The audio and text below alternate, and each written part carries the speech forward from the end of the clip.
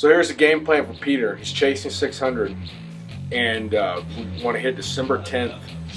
And this was going to be a workout. So we did 567 today. It's basically about 95% of that.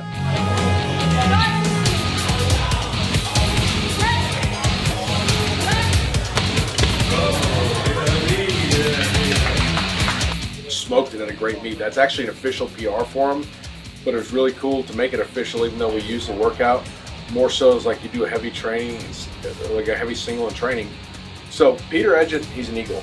What I mean by that, in this world of strength training, you got ducks, you got eagles. Ducks plop around in their own feces and do nothing. They're just bottom feeders.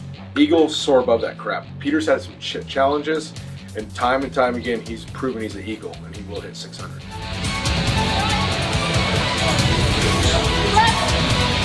Yeah. Okay.